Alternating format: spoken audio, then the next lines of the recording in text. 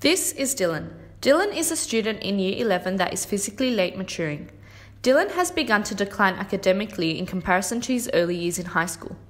He is no longer engaging in basketball, which he loves, and he is becoming withdrawn and involved in risk-taking behaviour.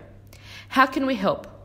Steinberg believes adolescents' inclination to engage in risky behaviour does not appear to be due to irrationality, delusions of invulnerability, or ignorance, but rather grounded in biological development, cognitive neuroscience, and social forces. Let us consider the key developmental issues Dylan is faced with. Number 1. Biological development. Dylan is physically late maturing, so what does this mean? He has low body fat, does not have much hair growth underneath his arms, on his face, and on chest, shoulders, and back. Also, Dylan has a high-pitched voice, small stature, and is weaker than his early maturing cohorts. This places Dylan at risk as there is a higher likelihood that Dylan will take on deviant behaviour due to feeling unfavourable amongst his peers in association to his physical appearance. Dylan is no longer being selected for leadership roles in basketball. Jones and Musson recognise that late maturing males are more likely to reveal feelings of inadequacy, dependency, and low status among peers compared to early maturing males who are seen more as leaders. Number 2. Cognitive development. Dylan is now engaging in risky behaviours, smoking, truanting, and stealing.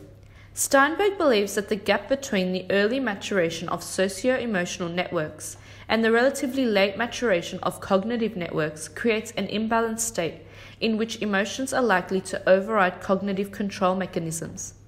This makes it difficult for Dylan to impose constraints on stimulus-driven behaviours and his capacity to reason, judge, and impulse control at a reasonable level. This may be due to teaching strategies employed in the classroom.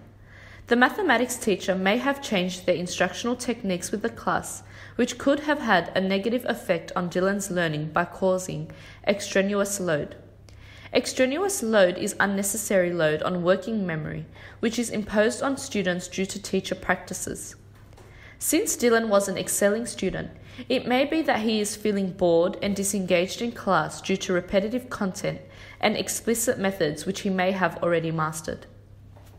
This is called the advanced learner effect. Number 3. Social development. Dylan has isolated himself from his usual friends who previously encouraged positive behaviour. Steinberg and Monahan believe that peer approval is the primary contextual factor contributing to adolescents' heightened tendency to make risky decisions. As Dylan feels differentiated amongst his peers due to this physical appearance, this places Dylan as a potential victim of bullying, and his engagement in risk-taking behaviour may be considered a way to gain peer approval and attention from his peers. Further partaking in risk-taking behaviour places Dylan at risk of affiliating with delinquent peers, causing long-term ratification towards positive educational goals and potential mental health problems. Now that we have examined Dylan's key developmental issues, let's explore potential interventions. Considering Dylan wishes to excel in his studies to receive a scholarship, it is imperative to implement interventions that the family and school could utilise to help Dylan. According to Ellis and others, he believes the psychopathology model that promotes positive and supportive environments facilitates good developmental outcomes: happiness, security, attachment, emotional regulation, and educational success, whereas negative or stressful environments foster bad developmental outcomes: depression, substance use, and school failure. This is supported by Resnick and others, who also found that family connectedness and school connectedness were protective forces against a range of health risk behaviours in adolescence. As a year advisor, the most imperative step is to ensure that Dylan stays at school, and from here we will be addressing the needs of Dylan by providing support through whole school, classroom, and family interventions. Number 1. A whole school approach.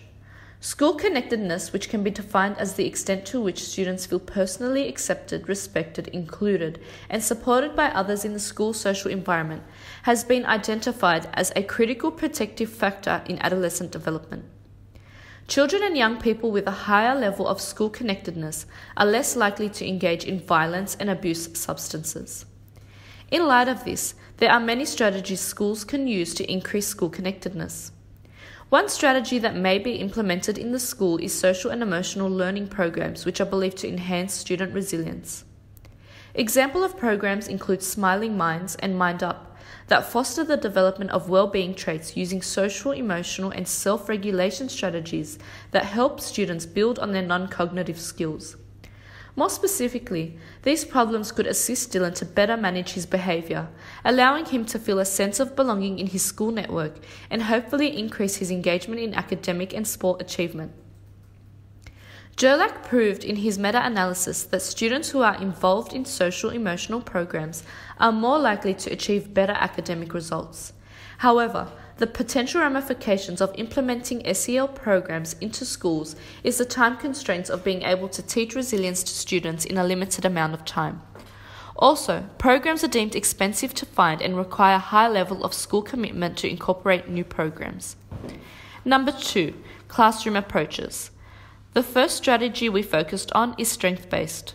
The promotion of supportive relationships, opportunities to belong, positive social norms, opportunities for skill building are all strategies teachers can implement in classroom practice to help Dylan disengage in high-risk behaviours.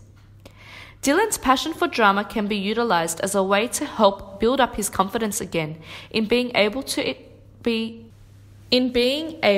excel in his other subjects. The recognition of academic competency will allow Dylan to build resilience and personal achievement skills. Building on the strength-based approach, drama therapy is another method that can be implemented to assist Dylan. Due to Dylan's interest in drama, it may be an approach which encourages him to seek help in an indirect and effective manner. Drama therapy works to empower students and assist them with their daily struggles in a fun and interactive way. It uses role play and acting to allow students to develop a greater awareness of their emotions and actions in their daily lives. It has proven to be effective in schools with at-risk students to improve behaviour, school engagement, and academic achievement. Some issues with regard to this approach is the lack of extensive evidence in support of drama therapy. Furthermore, it may be quite costly for a school to employ a team of drama therapists for this purpose. The second strategy is positive teacher-student relationships. An adoption of foundational strategies that focus on establishing personal relationships with and amongst students is believed to minimize risk-taking behavior.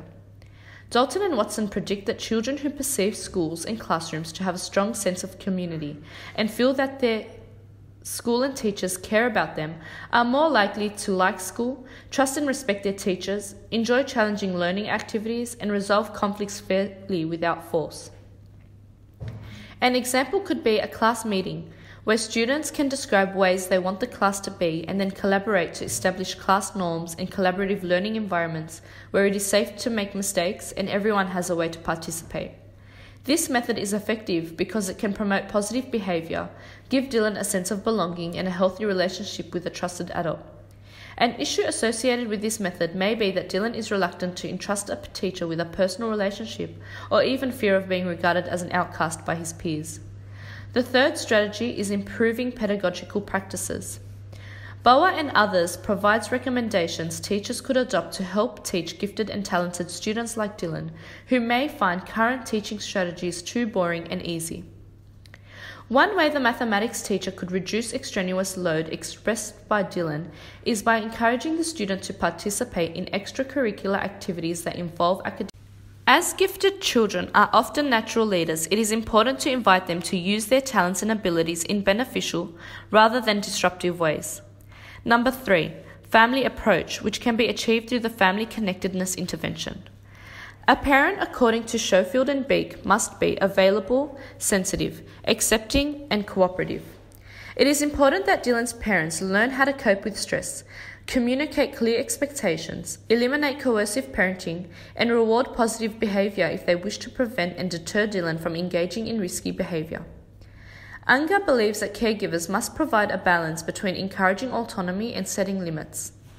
As a year advisor, we could advise Dylan's parents to participate in family strengthening programs that teach family management skills that have been proven to reduce peer conflict, aggression, and substance use. Examples of such programs include the Strengthening Families program for parents and children and functional family therapy. A disadvantage associated with this intervention could be a lack of cooperation from both Dylan and his parents, or even the cost of attending therapy sessions. In conclusion, a range of approaches have been proposed to assist Dylan inside and outside the classroom. Thank you.